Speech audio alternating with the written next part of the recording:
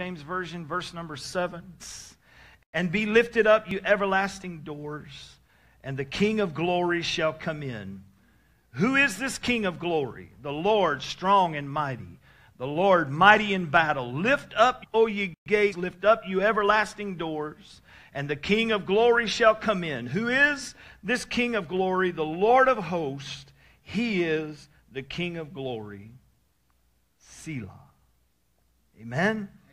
I want to talk to you for just a few minutes today, and I'm going to tie this all in, I promise. You have the keys, so use them.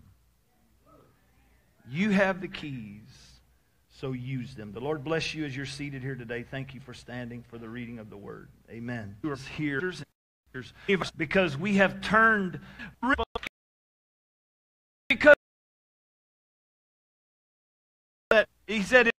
to live, you need to extend his stay, and he called his pastor, Pastor James, back home, and Pastor James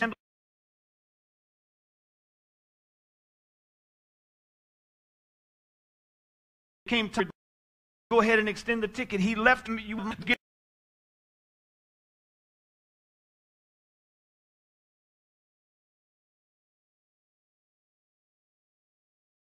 Getting ready to go back, and the team told us, "We want you to get stuck here in the United States and not be able to get home. You need to come on back with us when our ticket says that we need to go back." And I know this is a sign from God, and you just need to get on the plane and go on back, and you can plan to come next year, and you can plan to stay longer when you come the next time.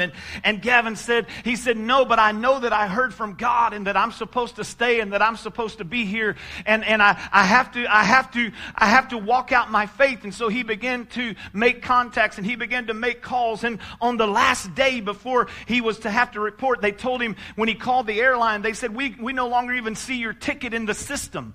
That means something has happened to your ticket in the system. And so the airline told him, what we suggest you do is you better show up at the airport tomorrow when you are ready to leave, when you're supposed to leave, because if you don't show up here, we don't have a ticket in the system for you, and you're going to be stranded here in the United States. He hung the phone up. He waited a bit. He called back, and when he called back, he asked again about extending his ticket, and the lady on the other end of the line said, "I don't know what's going on here, but all of a sudden your ticket has popped back up." And she said, "And now then I can tell you that the cost, yes, it's showing me a cost to extend your ticket." And she said, "The cost now to extend your ticket is $170. Now listen, I don't think some of you kept up with my story, because it started out at 185, went to 1,700, and then ended up at 170. He ended up saving $15 and being able to extend himself. And he said, "Pastor, the only way that I could do that," he said, "I had to have faith that what God spoke to me was what I was supposed to be doing." He said, "Because in my country," he said, "every month I have to depend on God for my rent. I have to depend on God for our food in our country." And he said, "What I've learned is that people here, they have abilities to make things happen in themselves, and they don't really know how to trust God." Hello, somebody. And so because the depth of our experience here in many of our churches and in many of our own personal lives, because the depth of our spiritual experience is only ankle deep, people's lives in our communities continue to be pillaged and plundered by an enemy who is already defeated, an enemy who has no real power to stop the promises of God for their life, because while he knows he's defeated, we don't know that he's defeated, and we continue to allow him to pillage and plunder our lives. That's why you're not going to hear me do a lot of talking and preaching entire messages here at this church on the devil. I'm not going to waste my time on a series on the devil. Hello, somebody. And you say, "Well, why not, Larry? Don't you believe there's an enemy?" Yes, I believe there's a real enemy. But if the truth be told, he has very little to say about your future other than what you and I arm him with and give him permission to talk about.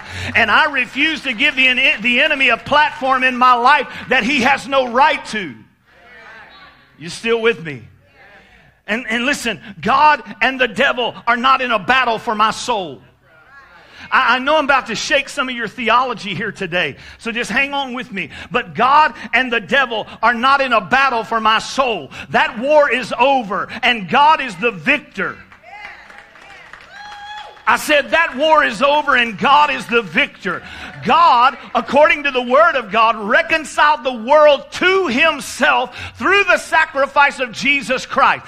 He reconciled the world to Himself through the sacrifice of Jesus Christ. He became friends with you. Now He wants you to become friends with Him by accepting what He did for you that you couldn't do for yourself. He has already made reconciliation. All you have to do is accept it. That battle is over. So hear me this morning. The enemy is defeated. Everybody say defeated. And whatever beliefs you have about the end times, whatever beliefs you have about eschatology and what's going to happen at the end of time, no matter what so-called prophecy preachers have told you, the devil is not going to make a second half comeback.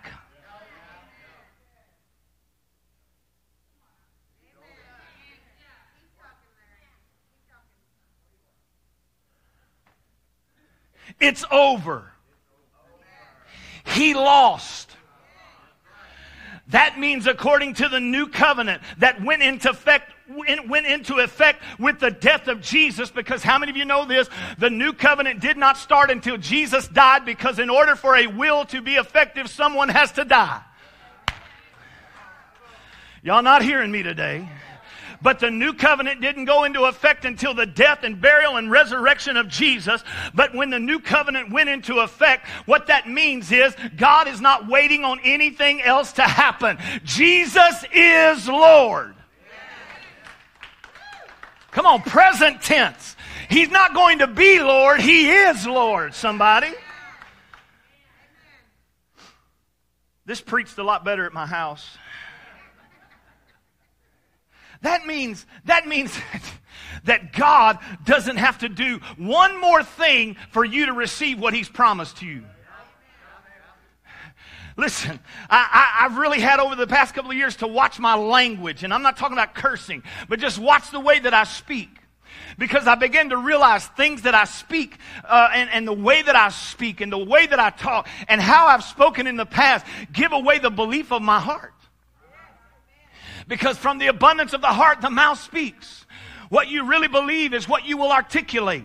And when we start saying things like this, when we start believing in our spirit life, and we start saying things like God is about to do this, and God's getting ready to do this, could I just tell you, I've had to really watch my terminology, because God is eternal, and in God's administration, everything is already done. He's not getting ready to do anything. He's not about to do anything. He has already done everything in the eternal that He is going to do.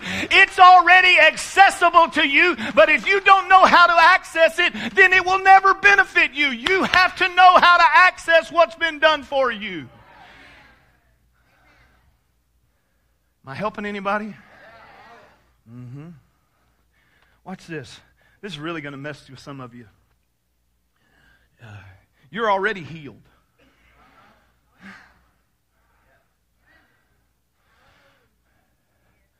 You're already blessed. Man, I'm telling you, if I could ever get this into us, it would transform our church. Because we wouldn't spend our time at prayer meetings, God, Father, I pray that you bless them. We would stop wasting prayers on things that are already accomplished. What we would start praying is, Father, I pray that their eyes would be open, that they could begin to walk into the blessing that you have already established in their life. If we would go into hospital rooms and begin to pray for people, not that they be healed, but that healing that has already taken place would begin to manifest in their lives and in their bodies. Come on, if we would start praying from a place of access and authority, we would begin to understand that I'm already healed, I'm already blessed, I already have a breakthrough, but accessing what I have ability to access is the key to me having victory in my life. See, the reason that so many churches and people don't know that is because in our churches, I'm going to make people mad. But in many of our churches, we do a lot of preaching about Jesus, but not much preaching about what Jesus preached. Thank you.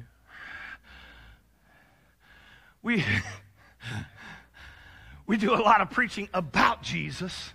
We talk a lot about Jesus, but we don't actually do a lot of preaching about what Jesus preached about. I know this is going to surprise some of you, may even shock you, or maybe even offend somebody, but Jesus rarely preached salvation. Jesus did not spend 52 weeks of the year, you need to come down and confess and get saved.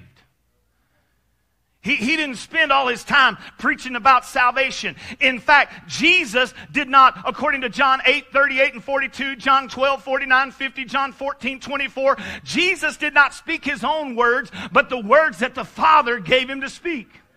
Jesus' message was not primarily about himself, but his message was the good news that the Father had ordained him to announce on the earth. While Jesus Christ is and was categorically the most important individual to ever walk the earth, the Bible clearly shows you that the gospel that Jesus brought was not simply about himself. Larry, man, now you're getting close to sacrilege. Okay, good. I didn't put all these up there because I got to hurry and you don't have time. Just mark it down. If you can take notes real quick, just take them down and then go home and read them for yourself. I'll prove it to you from the Word of God that Jesus didn't do a lot of preaching about himself or salvation. Matthew chapter 4, 23. Matthew chapter 4, verse 23. And Jesus went about all Galilee, teaching their synagogues, preaching the gospel of the kingdom, and healing all kinds of sickness and all kinds of disease among the people. Matthew chapter 9, verse 35. And Jesus went about all the cities and villages, teaching in their synagogue, preaching the gospel of the kingdom, and healing sickness and every disease among the people. Mark chapter 1, verse 14 and 15. Now after John was put in prison, Jesus came to Galilee, preaching the gospel of the kingdom of God, and saying, the time is fulfilled, and the kingdom of God is at hand. Repent and believe the gospel. Luke chapter 4, verse 43. Jesus said to them, I must preach the kingdom of God to other cities, because for this purpose I have been sent. Luke chapter 8 and verse 1. Now it came to pass afterward that Jesus went through every city and village, preaching and bringing the good news of the gospel of the kingdom of God. Luke chapter 16 verses 16 and 17. The law and the prophets were until John. And since that time the kingdom of God has been preached, and everyone is pressing into it. And it is easier for heaven and earth to pass away than for one tittle of the law to fail. Matthew chapter 24 and 14. And this gospel of the kingdom will be preached in the world as a witness to all the nations, and then the end will come. Don't misunderstand me this morning. According to Acts chapter 4, verse 10 through 12, be it known unto you and all the people of Israel that by the name of Jesus Christ of Nazareth, whom you crucified, whom God raised from the dead, even by him does this man stand here before you whole. This is the stone that was set at naught of you builders, which has become the head of the corner. Neither is there salvation in any other, for there is no other name under heaven given among men whereby we must be saved. Jesus himself said, I am the door, and by me if men enter in, they shall be saved and shall go in and out and find pasture. And while salvation is key, there's more to it than just you getting a ticket to heaven.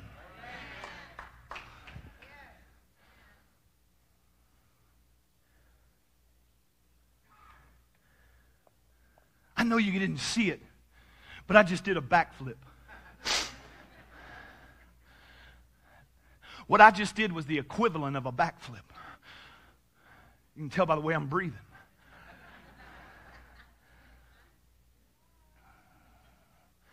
Jesus didn't spend a lot of time preaching about himself. Now, you can't get saved any other way than through Jesus. And Jesus acknowledged that I'm the door. Woo. But how many of you understand this? If there's a door, then there has to be a room behind the door.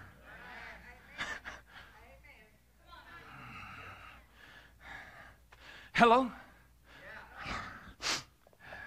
Oh, Jesus, help me. I need some help. Where's my helpers? Where's my helpers? Why do all my helpers always disappear? Corey, I need your help. Go out there and get my door. Hurry, man. I don't have all day. There's a second service coming in here.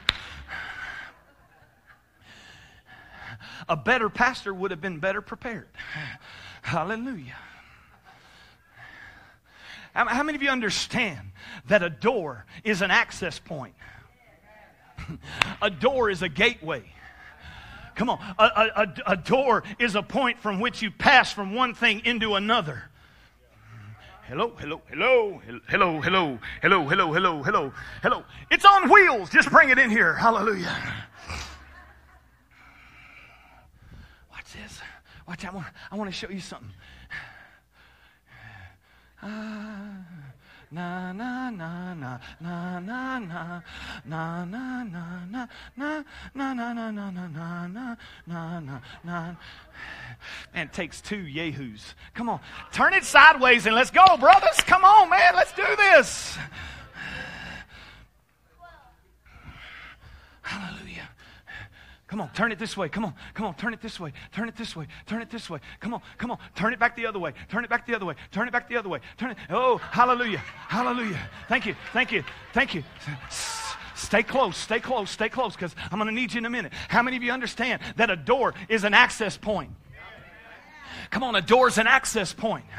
And Jesus said, I am the door. But here's what a lot of people do. A lot of people get in the door, and that's all they want to do is stay in the door.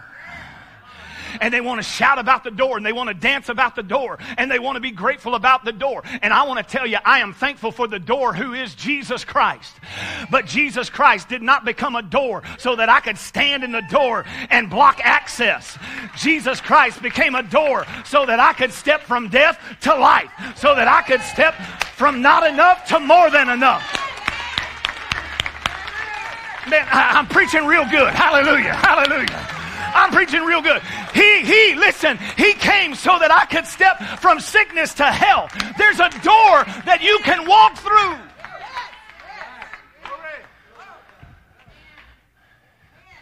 Somebody needs to get that door out from in front of me. Just push it over there. Thank you. Thank you. Thank you.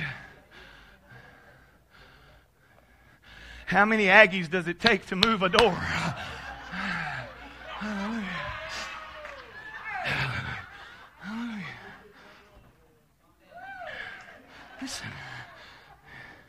Listen. Let's go. Leave it right there. Leave it right there. Leave it right there because I'm on. Hallelujah. Hallelujah. Woo, man.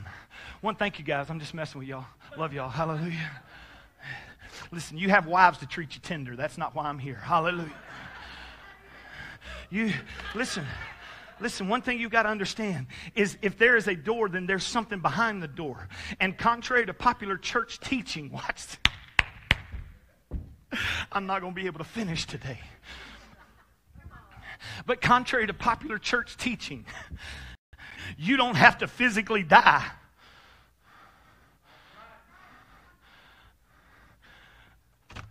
to get on the other side of the door.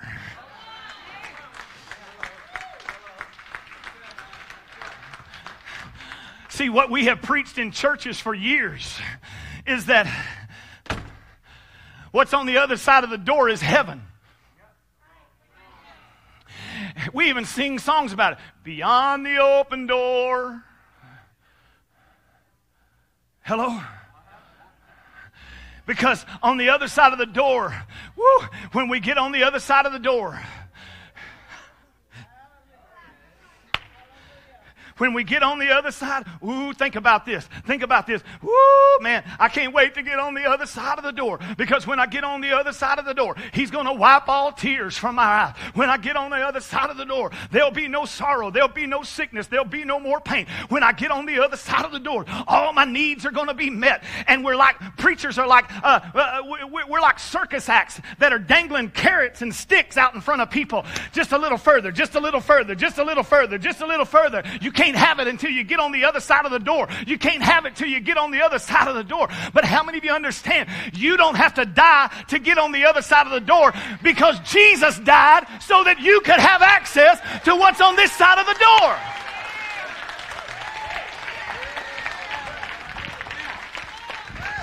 I want to preach here today. But if Jesus can wipe away your tears, then he can do it now.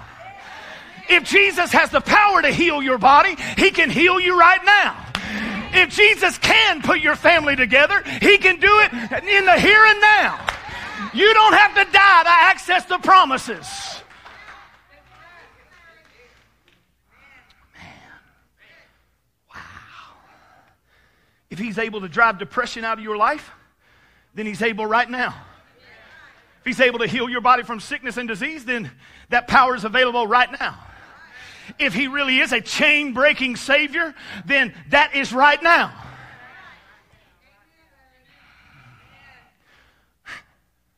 I want to tell, oh man.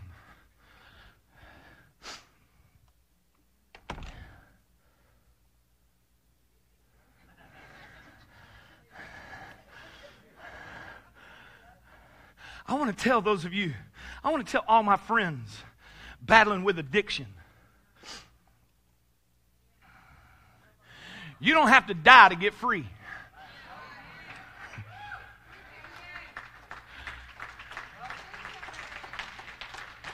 You don't even have to complete a year-long program to get free. Because if he's got enough at the end of a year, he's got enough right here in the right now. You just have to learn how to access what you have availability of. Jesus said, man, I got to go. Jesus, woo, heaven is available to me right now. And if it wasn't true, Larry, I don't really believe what you're saying. That's the issue. Because it's really not me, it's Jesus.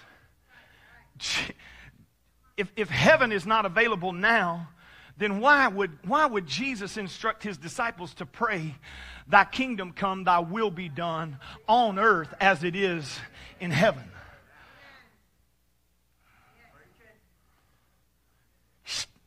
Carrots and sticks.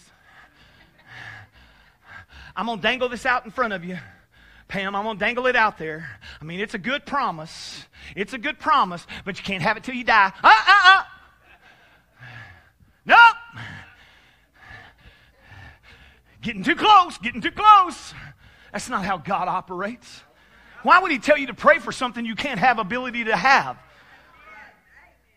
That's why, listen to me. That's why the whole message of position in Christ is so vital for you to grasp. Because Paul declared when Jesus ascended, those who believe ascended with him. And now we are seated in heavenly places in Christ Jesus. And if I am seated in Christ Jesus, then I am far above all principalities and powers of this world and the world to come. And I'm not trying to get anything. I already have it. I just have to learn how to access it.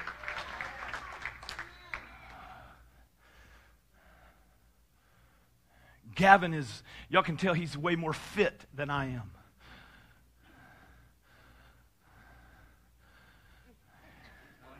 He went with me to workout Thursday night, to my workout. He just laughed. It was terrible, Mark. We haven't done ab work in a while. So my trainer thought it would be fun to do ab work. Well, because listen, I know this is live, and Randy, if you're listening, man, I repent and apologize. But because we haven't been doing ab work, I've been kind of eating some things I shouldn't.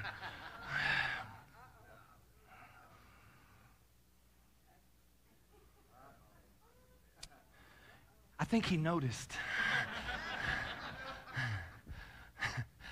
He said, we're going to do abs today. And he said, just to make it more fun, he had my son-in-law lay down here with, like when he comes up, he's facing that way. He had me lay down here. When I come up, I'm facing that way, and we're at each other, and he made us scoot apart. And then he handed us a weighted medicine ball. I'm telling you, the brother's cruel. And he said, every time you come up, that ball behind your head, you go down and you come up with the ball. And when you come up, you throw it to your partner. You have to understand my son-in-law.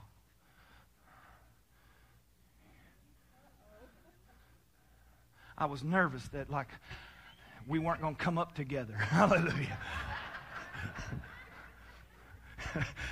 Listen, I would demonstrate for you right now, but I'm not. Hallelujah. Because Eric is 25. You know, he served in the Marine Corps. I mean, he's not like boot camp shape, but I mean, he's in better shape than me. And like, he's over there doing those sit-ups, no problem. And here's, like, when he has the ball, here's what I'm doing.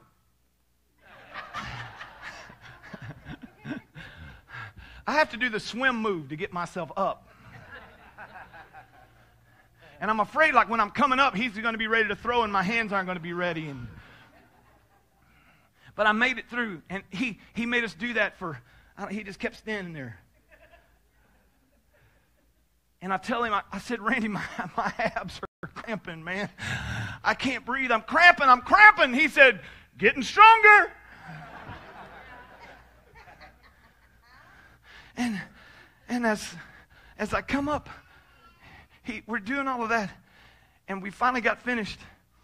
And for the past 2 days, man, I've got this guest in my house from Uganda, and I'm thinking, man, he's going to be sympathetic. And I said, Gavin, my middle section hurts, man. And he said, what? He said, you mean you hurt? You have pain from that little exercise?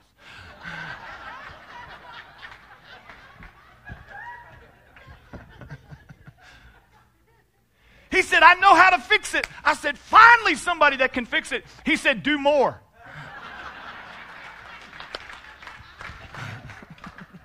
Come on, somebody help me right now. Hallelujah.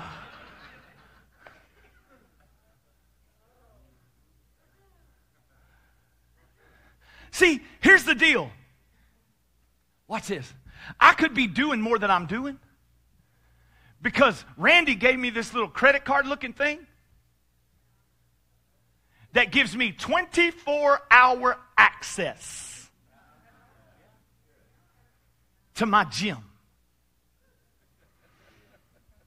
But let me just explain something to you. If it's not Tuesday or Thursday, I don't even go to that side of town. Because I'm afraid my car will go in that direction.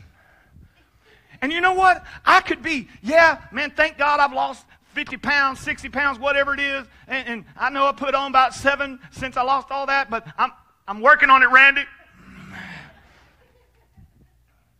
But here's the deal. I could be way more fit than I am because I have access. Y'all not hearing me today. See, I'm in position to be able to go in and access whatever I want to access any time of the day or night.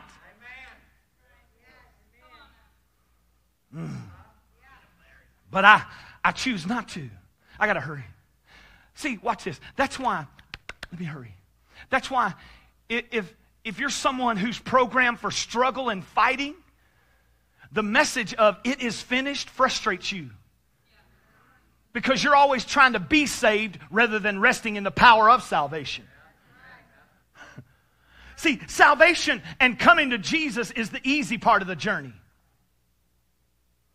Larry, you are like in dangerous territory today. No. Salvation is easy. What are you saying, Larry? Salvation is easy. How is salvation easy? You believe in the Lord with all your heart? Then if you believe in the Lord with all your heart, then you confess that with your mouth and believe on the Lord Jesus Christ. See, we muck it up and try to make it complicated. It's not. Salvation is easy. Getting to Jesus is the easy part. Learning how to walk in what you have access to is the difficult part. And you have to the kingdom of God is hidden in mysteries. And if you aren't willing to allow God to teach you and lead you into the deep things of the kingdom, you're always going to splash around in the shallow waters of salvation. And yet you were given keys to be used for more than that. I can continue on the rest of my life working out twice a week, 30 to 45 minutes a week, and be thankful for the results I have. Or, because I'm in position and have access, I can apply myself Y'all not hearing me today. Watch this. Jesus said, I'm trying to hurry to a close. Matthew chapter 16, verse 13 through 20, Jesus asked his disciples, he said, who do men say that I am? Peter said, thou art the Christ. Jesus said, Peter, flesh and blood hasn't revealed this. Or Simon, flesh and blood hadn't revealed this to you, but the Spirit of God has revealed it to you. And upon this revelation, what revelation? The revelation of who I am. I'm going to build my church, and the gates of hell shall not prevail against it. Hello? And the gates of hell, so the schemes, the plans, shall not prevail against the kingdom. And then he goes on and he said, and I give you the keys. It's right there, you can read it. And I give you the keys to the kingdom, right? I give you the keys to the kingdom. In other words, for Peter and for all of us, Jesus was saying, revelation is what I'm going to use to build on, and with revelation comes access. Peter had a revelation. You are the Christ. And because Peter had a revelation of who Jesus was, Jesus turned around and gave him keys. Because with revelation comes access. Am I making any sense? With revelation comes access. But watch this. What you have to understand is when you learn how to access heaven, what you've done is when you get the revelation, ooh man, I need to get this into you.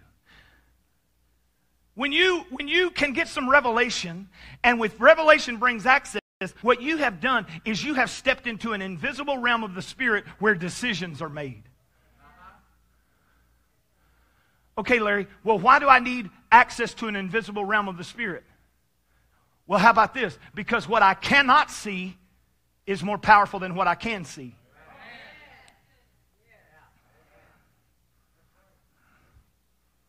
Hello? What I cannot see is more powerful than what I can see. Larry, you are making no sense today. How many of you understand that before this chair ever became an actual chair, it existed in somebody's mind? Y'all not understanding what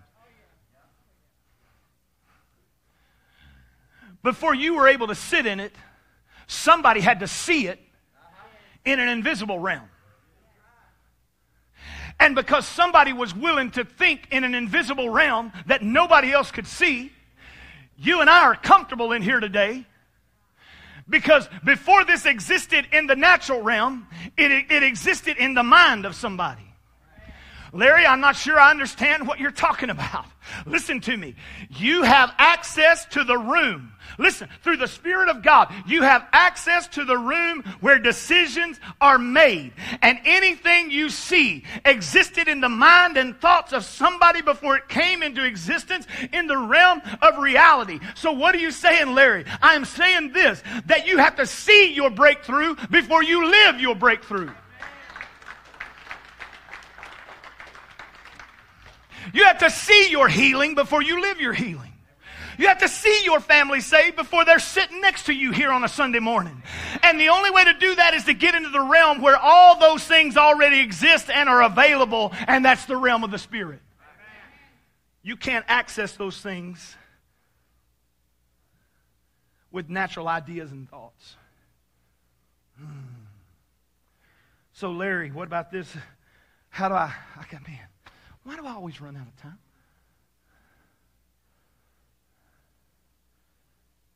I didn't intend for this to be a series, but it's probably going to have to be now.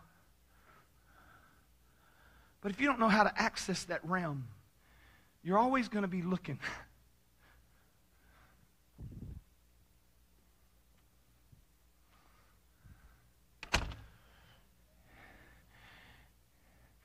If you don't know how to access the realm of the Spirit, you will always view the door as a way out of here instead of way in here.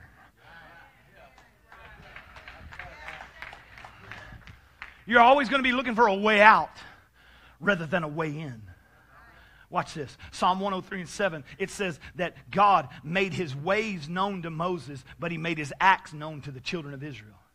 How many of you understand that the people of Israel saw what God did? They saw it. But Moses got to participate.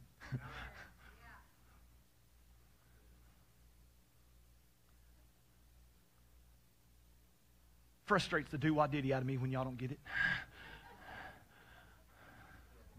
The people saw it. Moses got to participate in it. The people saw the waters part. It was Moses' hand on the rod that stretched out. Why? Because Moses had access. Come on, somebody. Moses had access. Moses had access. What are you saying to me, Larry? I'm saying that I don't want to just bump into miracles every now and then when I'm desperate. I want to have the kind of relationship with God that I get put in the room where decisions are made for my life. But if there is a room, there has to be a door. And that brings me to my text, and I'm closing right now. David said, lift up your head, O ye gates, and be lifted up, ye everlasting doors. How many understand that gates and doors are access points that allow access to another dimension or another space? Many theologians suggest that the particular psalm that I've read for our reading this morning was a psalm written by David and his army when they were bringing the Ark of the Covenant back to Israel after it had been captured by the Philistines. So David is on his way home to Jerusalem, a city that is surrounded by a wall which has multiple gates. Watch this. Isaiah chapter 60 verse 8. Thank you, Leland. Isaiah 60 verse 8 says that violence shall no longer be heard in your land, neither wasting nor destruction within your borders, but you shall call your walls salvation, and your gates shall be called praise. Y'all not hearing me today? Gates are access points. Gates are entryways. Isaiah said your walls shall be called salvation, but your gates shall be called praise. So it seems to me this morning that the only way to get things in or out of the walls of salvation is through the gate of praise. Salvation is what secures me. Praise is what gives me access. Y'all not hearing me? I'm trying. So David is coming home, and the gates of Jerusalem are closed up. And as they get closer to the gates of Jerusalem, carrying the ark of the presence of God, somebody begins to cry out in David's camp, open up the gates!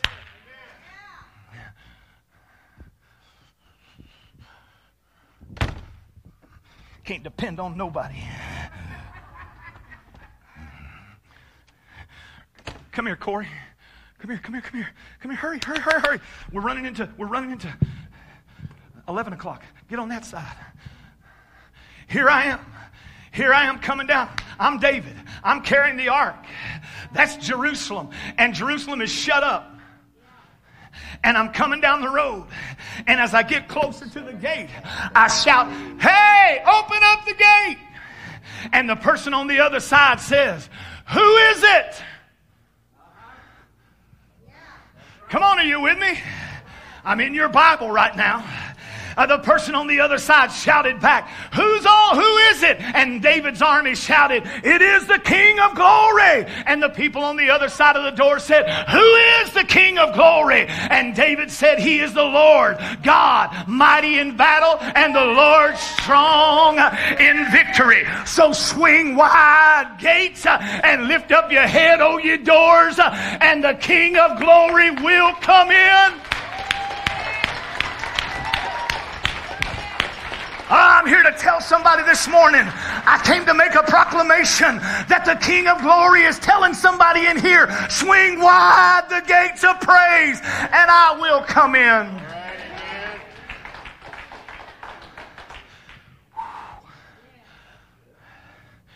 Make that thing sound like a Hammond B3.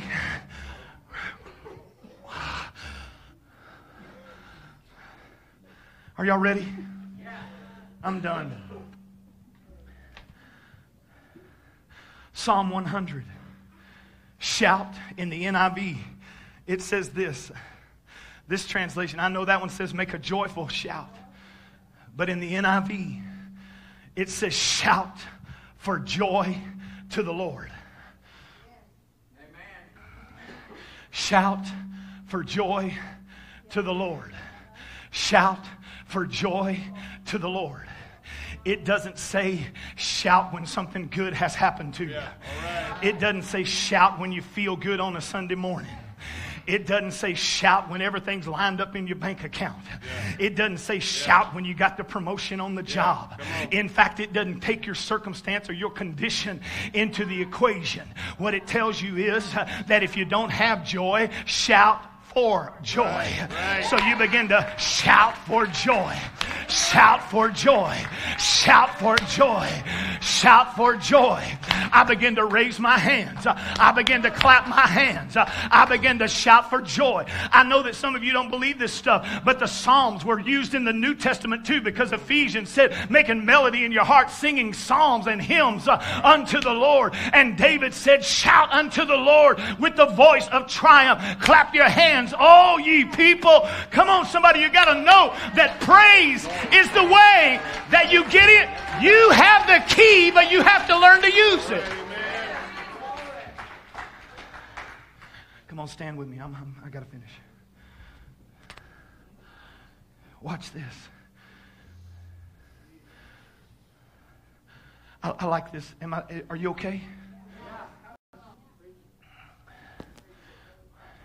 Watch this.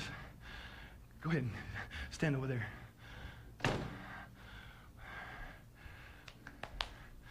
Watch this. The Message version of Psalm 100 and verse 4. Hallelujah. Psalm 100 and verse 4 in the Message version. How do you get in the door? That's not what it said. Mm-hmm. Yeah, I know Jesus said knock, and I know that's not what David said, though. That's not where I'm at today. And Psalm 104,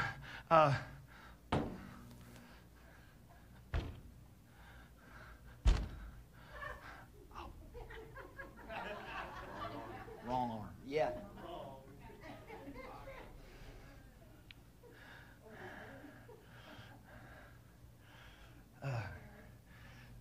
So how do I get into it?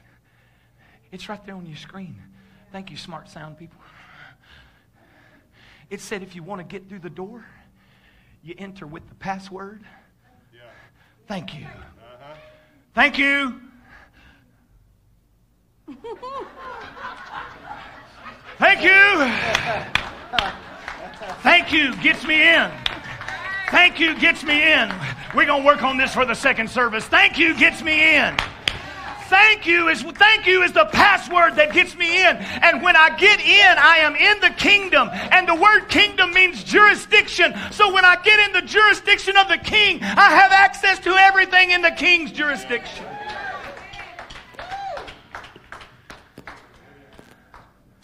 Oh, clap your hands, all you people. Come on, play me something. I'm good. Shout to God with a voice of triumph. If you believe it, for the Lord Most High is awesome. He's a great king over all the earth. Watch this. He will subdue the people under us and the nations under our feet. Watch, I like this. And if I clap my hands, this is Psalm 47. If I clap my hands, He chooses my inheritance.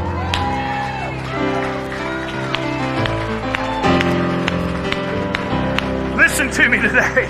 Man, I gotta quit. He chooses my inheritance.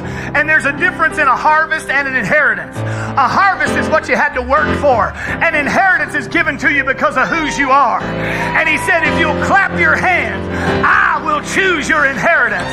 I wonder as they sing this morning, does anybody got a thank you? Do you have a thank you? Can you open the gate with praise today? Can you open the gate with praise today? If you believe it, if you receive it, if you can feel it, somebody testify. If you believe it, if you receive it, if you can feel it, somebody testify. You got paid. Yeah. He's a pain taker. If you feel lost, He's a way maker. If you need freedom, saving, He's a prison shaking Savior. You got chains, breaker. Well, if you got pain, If you believe he's a it, pain taker. if you receive it, if you can feel it, somebody testify. If you believe it, if you receive it, if you can feel it, somebody testify, testify. If you believe it, if you receive it, if you can feel it, somebody testify. You got pain, he's a pain taker. If you feel lost, he's a way maker. If you need freedom, saving, he's a prison shaking savior. If you got chains, he's a chain breaker. All right, so here's what they're going to do, and I'm done. They're going to play that part. If you believe it, if you receive it, you can see it. Hold on. And here's what I want you to do. I'm going to give you 30 seconds today, because maybe you need access. Larry, you're crazy. And there's people in here that weren't raised like you were raised. You don't have to be raised like I was raised. If somebody gave you $1 million, you wouldn't have to be raised like I was raised.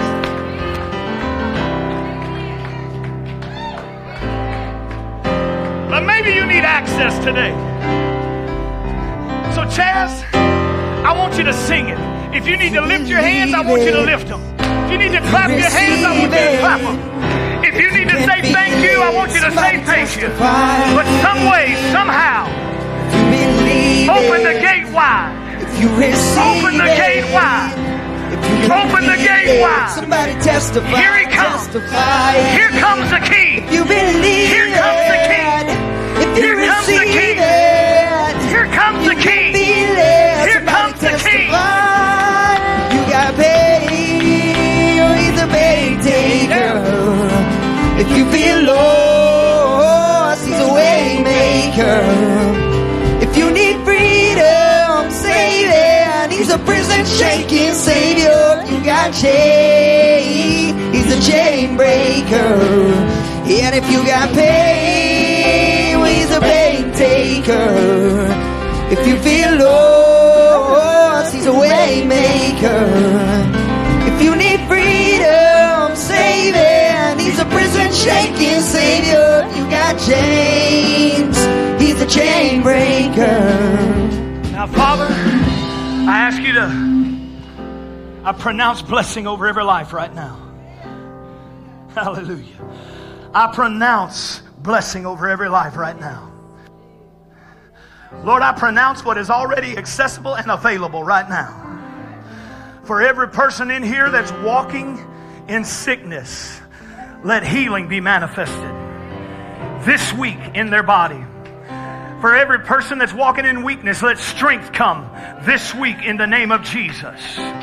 For every person that's walking in familial dysfunction, let what has already been secured by what you have already accomplished at Calvary be accomplished this week in their life. Let it come into manifestation in their life this week.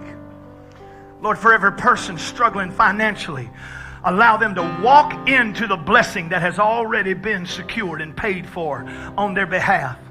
And Lord, for every person here who doesn't know you through the power of the forgiveness of sin, I pray right now that salvation mercy would saturate this house in the name of Jesus. Come on, lift your hands and give him praise.